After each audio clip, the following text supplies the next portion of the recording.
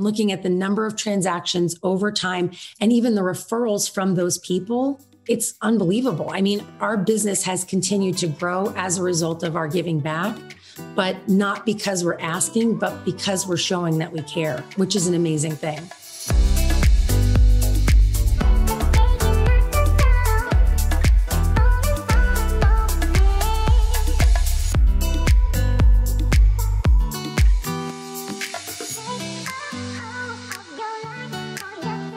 Welcome to the Raquel Show. This show is for entrepreneurs who want to play bigger in business and in life. And today I have a very special guest that I met in a mastermind. One thing I absolutely love about this woman is not only has she built a very successful real estate business, she's also brought community together on a whole different level by giving back. So I want to welcome to the show, Dhingra Walker. Hello. I'm so excited to be here. Thank you. I can't believe we haven't done this already. No, and I've been waiting for this podcast. So I'm excited for the audience to get to know you. Tell the audience like what led you to where you're at or a little bit about you in a really quick snapshot. Sure. So I'm Dhingra Walker. I'm a real estate agent in the Northern Virginia market. And I really sit right near Quantico where the Marines tend to blow some stuff up. That's really kind of where we are. So we're about 20 miles south of DC. And I do run an all-female real estate team. We're a small team. And we're actually, for our brokerage, the number one in the state of Virginia, which is pretty cool for the 4 years that we've been actually as a team. I've been a real estate agent since 2008. And before that, I was in big pharma for a long period of time before we started our family and moved from working in New York City down to the Quantico, Virginia area. So, and I believe in doing good things. That's really the core of who I am ever since I was little. And so all through my business, it's a passion for me to give back and really to raise women up and show them and help them become more aware of what they're capable of. Because as women, we can do so much more than we think we can or what we might have been told. And so I really want to be able to cause the ripple effect of kindness in the community and help women realize what their potential is. That's pretty much me. So good. There's so much in that story. And first of all, congratulations on being the number one team. What an accomplishment. I know that is not easy. So let's talk about this whole giving back concept. How did that start? Where did that come from? And I know that you said you've always wanted to do that since you're a kid, but now you got a business and that's one of your big purpose. It is. So, it's all from my mom. My mom was the one from when I was very little, and I'll just say real short. When we had Christmases, my mom would say to me, listen, I want you to bring a toy to the tree before Christmas. And it has to be in really good shape. It has to be something you love playing with, not something you want to get rid of. And I want you to know that that's going to get passed on from Santa to another child that needs it more than you. And so that's really kind of where the giving heart came from. It was from my mom.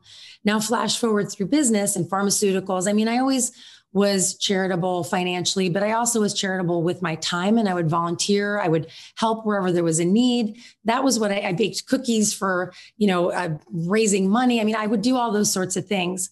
But once I got out of that and I moved to Virginia, I started in real estate completely by accident. It was not by design. And a friend of mine had said, listen, I'm starting a charity. It's called Fairy Godmother Project, and I need a basket for a raffle. And so from a community standpoint where I live now and tying it to real estate, it really started with a basket of stuff that was for a home. And that led into me becoming a board member on that with that charity. And I had decided that I was going to give a big percentage of my commission back to the charity of my client's choice. And so I started in 2008 in real estate when the market was just doing oh so well. Those times. Yeah. And, I got the nickname. Someone gave me the nickname instead of just saying, hey, Dhingra, give back girl. And so someone gave me the nickname and it kind of stuck. And so in 2019 or 2018, when I started the team, the natural progression was to go from Give Back Girl to Dhingra Walker and Give Back Team. And so what we do is with the team, we give a donation back to the charity, the client's choice. But in addition, we give our time. So, we're right now, today is the Carathon for Children's National Hospital. Today's the second day of raising money. And the goal is to, for the first time ever, tip over the $1 million mark. So we were part of part of that, and the backpack drive, and Fill Dr. Bear's Closet. We're doing a toy drive right now, and we pay for all the adoptions at the animal shelter. So it's kind of one of those cool things that it's just snowballed and evolved, but it's given me a very selfish thing, which is the opportunity to get to know more people in my community and make an impact, which is really what it's all about. That's so beautiful. As you mentioned, all the things that you do, not only giving back your commission, because I think sometimes it's easy to give back money, but you also, and your team also donate time. So definitely thank you for that. What has been the biggest gift or thing that you're surprised by since you started the Give Back team with all the things that you guys have already accomplished? It's how much one small thing can impact someone else. So you would be surprised. And this actually, it literally just happened yesterday. So we're in the process of doing for Children's National 2 things. We're doing Fill Dr. Bear's Closet, which is basically a toy drive. So anytime a child comes in, they get a toy. If it's their birthday, if it's a holiday, if they've come in for an emergency reason and they don't have their favorite thing, and it's for children of all ages. And so they had never done a toy drive before. So 4 years ago, I started that. In those 4 years, and being in the community and talking about it, and the community now helping support us by donating toys also, I'm hearing the stories about, hey, you know what? I'm giving this doll because I remember when I was in Children's National, that's what I got on my 8th birthday. And you know what? I still have that doll.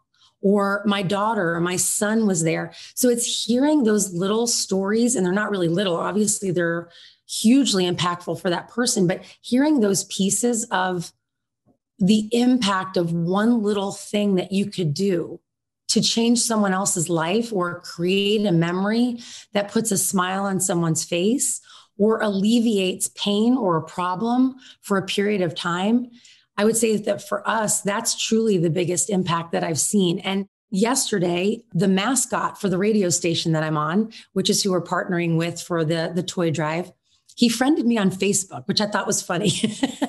And he just sent me a thank you note. And he said, I know you're on the radio and I know you talk about giving back.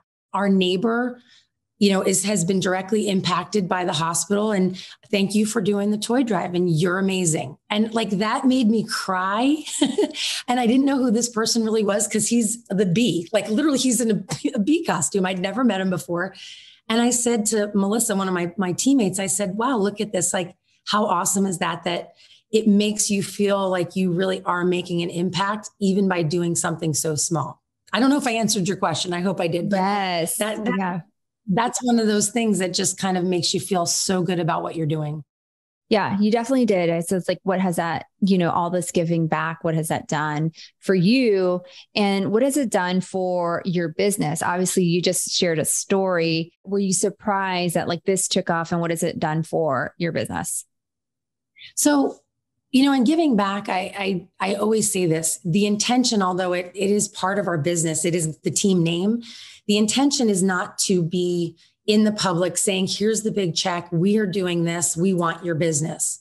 It is a result of what we're doing, but it's not ever something we ask for. In fact, when we're talking about charities, it's about the charity. It's not about selling real estate. As a result of doing these things, have we gotten quite a bit of business? We have. And it's because people want to work with people that they, we hear this all the time, know, like, and trust. And because we're helping support the community that needs support, they're supporting us too. And they're coming to us because they trust us. So, it is unbelievable. And I track and measure everything I can. And so, when I first started in 2008, maybe not so much, but I do absolutely now. And even people who've come to us that are volunteers for a charity, they've come to us for our help to help them buy or sell. It's interesting because people will also come to us and say, hey, I wanted to learn more about that charity. That's who I want our donation to go to. And we're moving here. Could you help us buy a house? Mm-hmm. So, when I look at the overall impact from a business perspective, it is greater than I could have ever expected. And looking at the number of transactions over time and even the referrals from those people, that have come to us because of that, it's unbelievable. Our business has continued to grow as a result of our giving back, but not because we're asking, but because we're showing that we care, which is an amazing thing. I know that if people are listening right now, they're probably going, how do I even start that? Because that's such a beautiful story, beautiful thing, all the things and that was one story that you shared, but all the different things and all the different charities that you guys do give back to. How does one, if they were to start today, how does one start that? Or do you just say it and go, here we go. Here's a list of charities.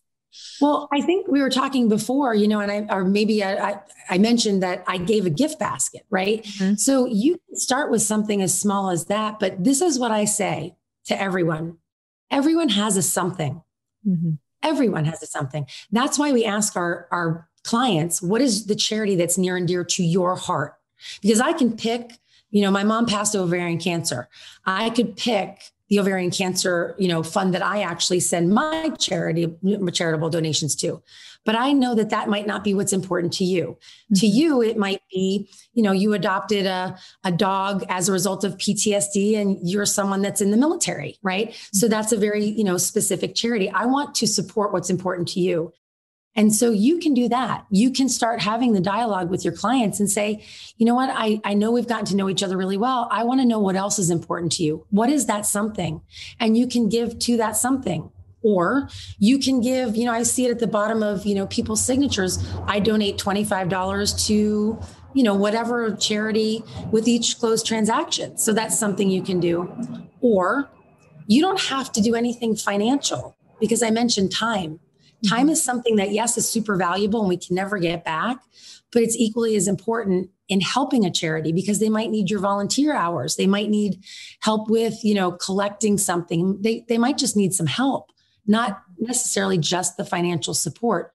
So you can get started that way. If you have kids, go to their school, volunteer there. There's so many different things that you can do. And I actually have a whole list of stuff of the financial things that you can be doing and the different ways to look at it versus the time or the physical things that you can be doing. But if you really look at it, there's so many opportunities where you could get started. It's just, where do you really want to get started? And how do you want to do it? Do you want to do it financially, time, or do you want to do it with both? So good. And then on your team, since you guys are the give back team, do you guys every single month pick or for the year going, here's where we're going to donate our time? Or there's certain charities that you guys have done years and years of being in business? Is there a process or a system on your team? Because it's such a big part of who you guys are. That's a great question. And I will say, everyone, we're kind of coming into that time of year where people start thinking about giving, but giving is a need 12 months out of the year. Mm-hmm. It isn't just around Thanksgiving. It isn't just around the holidays. I mean, a lot of times May, right? May, nobody thinks of donating in May or June. Everyone's thinking of going on their vacation, right? Where they're saving their money to go to Tahiti or someplace fun, but that's probably when a charity might need you the most. So for us, the way that we've done it is we intentionally try not to do things in those months because that's when everyone else is doing it. So for us, we actually do a lot starting at the beginning of the summer, and we start with the school system getting ready for school. So we do the back to school drive, Fill Dr. Bear's Closet. We start that well before the school year starts. We do the coat drive, there's a coat drive. So that's always a need because that kind of comes during the holidays, but also after, so it's really one of those things where we don't necessarily do it by month. We do it by charity. And when they also have their bigger events, when they have the need for the support. But I mean, there's always a need, and it is 12 months out of the year. And that's the key for us is that we have families and we have lives too. And we want to be able to do client events during the holidays and things like that. So we really are conscientious of that too. And we want to make sure that we spread the love out of the whole 12 months. Oh, so I love it. I think it's really important to kind of keep that in mind that everyone is starting to come into that giving spirit, but it's a need all the time. It's just, you could do something every single day, any month without a doubt. So I have to ask, is it a requirement when you have somebody joining your team that they have this as part of their value system? 1,000%, 1,000%, because we're a small team. We're all female. And we're all dynamic and different, but we all have that sweet spot in our heart that we all want to help. And for me, that is one of the most important things. We want to help our clients, right? Buy and sell houses. We want to help them achieve that goal. And we want to help the community. And we can tie those two things together. And for me, when I'm looking for someone to join our team, which I'm always, looking and talking to people, that is a super important part, because I don't want anybody to say, I don't want to do that. I don't want to go help here. Or, I have someone who's allergic to cats and she's still at the animal shelter on Clear the Shelter Day, and she'll dose up on Benadryl and she'll be there with a smile on and she'll try and help as best as she can and stay away from the cats. So, that's one of those things that for me, it's super important, because that is part of our core values, is to want to help, give back, and cause a ripple effect of kindness. And so that is a key for me. If you want to join Give Back Team, you have to have that in your heart and soul. I love it. And you talked about having your team as all women, and you are big on elevating women in business from what I read in your bio and knowing you. So what led you there? So I started in pharmaceuticals when I was in my early 20s, and my name is Ginger.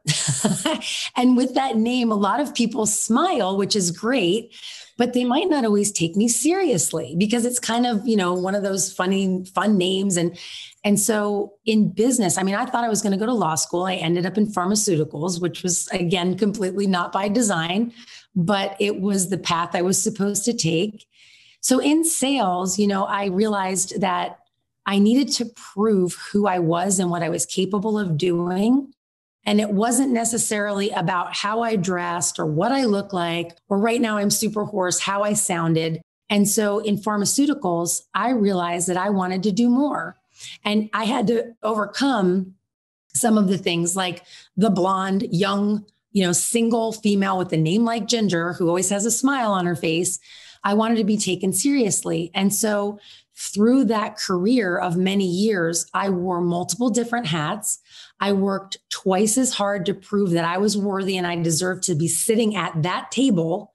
And in fact, not only the table I was sitting at, but the next one at the next level. And so for me, that was super important. And when I left pharmaceuticals, I left because it was my decision, because I was starting a family with my husband.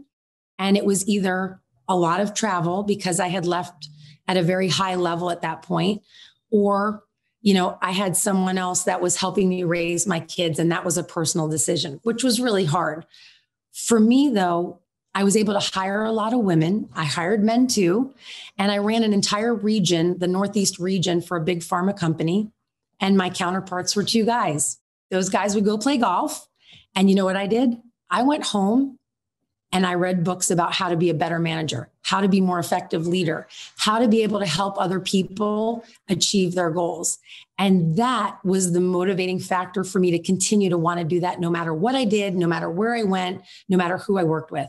And to this day, some of the women that I've hired still call me and ask me for advice and counsel. And I've been in real estate since 2008. I left pharmaceuticals right around 2001. So if that gives you perspective, and I started in the late 90s in pharmaceuticals. So I was doing that for a long time. And I probably have, I can tell you, I have 18 women from my pharmaceutical days that still call me for help, which I absolutely love. So that's my passion, is I want women not to feel like I did when I started in pharmaceuticals at 23 years of age, that I didn't have someone, a female I could look up to in my company, or anyone that I knew in my industry that I could go to as a role model. And for me, my mom was sick at that time, so it was hard to use my mom as my role model, although I always did and still do. But I really looked for someone who I could go to. And today, that's the role that I fill. And I want to continue to fill for other women that want to find their path of greatness. You know what? I just can resonate with so much of all the things that you just said. And there's been a couple of times in this interview that you have said, things didn't happen by design. And I would love to know, because I know Ginger, is like, what has been the keys to your success? Because a lot of this, like law school, real estate, like it wasn't by design. So what has been the keys to your success? I think when I'm fast on my feet and I realized quickly that I loved working with people. I liked the books, and I'm a political science major, and a minor in French. Well, almost, I missed it by one class, but I loved that part of it, but I loved working with people more. And so I realized quickly that anything that I could do where I was forward facing with someone that I could have an actual conversation with, as opposed to reading a book or, coming up with strategy and not dealing with people, that was the first key to my success. And then realizing that I was able to sit at the table that I wanted to. It's just how I was going to figure out how to get there. And so I truly think that that was the key to my success, is that realizing, despite my name, despite the way I look, despite what I've been told, or asked questions I was being asked, you're not planning on having kids yet, are you? You're not getting married anytime soon, are you? As I'm going for an interview for a position, I realized, listen, I need to be smart about my answers. And I need to understand the question. And I also need to understand where I want to go and have a roadmap to get there. So although nothing was truly by design, because it really wasn't, the jobs, once I realized what I wanted to do, I was always looking at where I wanted to go and how I was going to get there. And I think that was truly, and has been truly, the success and how I've gotten to where I am. It's grit and it's understanding my purpose. I really think it's those two things. And my mom behind me, pushing me along. I love that. What has been the best thing that you've implemented so far this year in your business? Wow, that's tough because there's kind of a lot. Maybe top three. Well, I'm going to say that right now for this year, this entire year, we implemented something new, and it's from a giving back perspective, and it's impacting 36 local charities. And every month we have 3 charities that the community has nominated, and they vote. The community votes, and every month all 3 charities switch. And so for me, that is something that I've implemented. It has brought thousands of people to us in our database and in our, getting to know them and them getting to know us. And selfishly, it's helped me learn about charities 3 miles down from my street that I didn't know about. But that program that we've implemented this year has created such an amazing result. And I'm not talking financially, I'm talking in the community, that I would say that probably that is the number one thing that I've implemented this year that I've never done before. And it was strategic, and it's still ongoing. And it's evolved as a result of some of the feedback and what I've learned into something bigger for even next year. So what's next for Ginger? What are you most excited about that's coming? Well, I will say, for me, everything comes back to my family. So family always comes first. And my team is also part of my family. But I'm excited because my husband's taking on a new role in his career, and we're living a little bit separate right now. So airplane rides are back and forth. But I am most excited about the opportunity for my kids because my daughter is in college. My son is now looking at colleges. And it is kind of that next phase of life and the what's next that I think I'm most excited about. And for the business side of things, because we're having people that are wanting to join us, it's what direction and where are we going to go next as a collective group of highly intelligent, amazing, smart, driven women, where we're going to take our business to the next step, because there's something more that's going to be coming. I'm just not sure exactly what, but I have an idea. I have a vision for the next 5 years. So I'm excited for that too. I love it. Where can people connect with you, with Ginger Walker? By the way, I love the name. So probably the best place would be Instagram. If you just go to The Real Ginger Walker, and I'm The Real Ginger Walker on everything, Facebook, Instagram, TikTok, and you can find me on YouTube too. But I'd say if you DM me on Instagram, that's the best place to find me. Love it. And as we wrap up, I always ask this one question to all of the people that come on the show is, what does Ginger do to play bigger in business and in life? Read. I am a sponge. I read and I work. It's actually 2. And I work with amazing mentors. If you have amazing people in your life that are going to help guide you, you can accomplish anything and everything that you want. So for me, it's reading and my mentors. What's your favorite book that you've read? So right now I'm actually reading What to Say by Phil Jones. I think it's Phil Jones, and it's the real estate edition. So it's actually a little bit longer, and it's got some great like ways to have conversations. So that's actually the book right now that is open on my table. I love it. Well, thank you so much, Dhingra, for your time. I appreciate you. Thank you for being on our show. And I cannot wait to keep playing bigger with you, my friend. Thank you so much. I appreciate you too.